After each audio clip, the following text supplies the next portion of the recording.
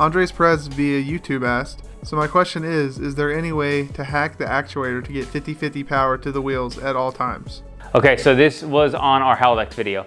We actually have a product coming very soon that we'll announce details about that allows you to control via an app your Haldex system on your cars. This is on all Haldex cars, 1, 2, 4, and 5 generations.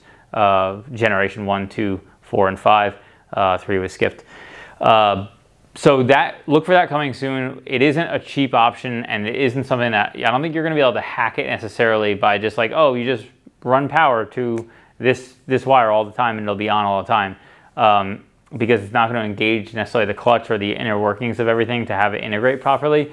This system is something that piggybacks in between the module and can control everything to make it work. And it gives you full control of the Haldex system with a bunch of variability. It's a really cool setup. We're pretty excited about it. I haven't done anything about it yet, but that will be coming very soon.